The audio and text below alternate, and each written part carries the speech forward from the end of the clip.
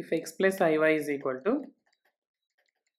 1 plus I into 1 plus 2i into 1 plus 3i, apply mod on both the sides.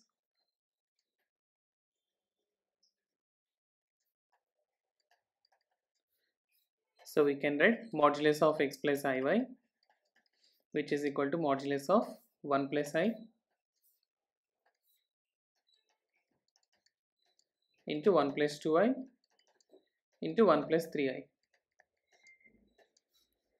Or this can also be written modulus of x plus iy is equal to modulus of 1 plus I into modulus of 1 plus 2i into modulus of 1 plus 3i. Since we had a property modulus of z1, z2 and so on, zn, product of n complex numbers, can be written mod of z1 into modulus of z2 into and so on modulus of zn.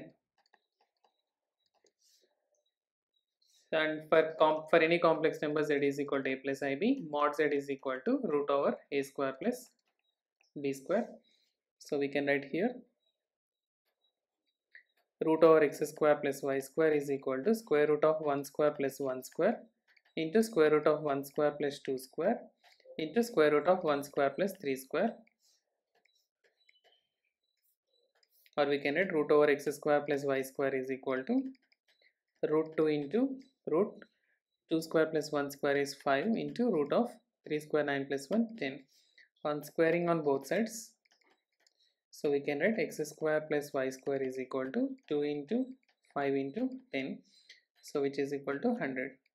Therefore x square plus y square value is 100, which is third option. Okay, please like, share, subscribe and support us. Thank you.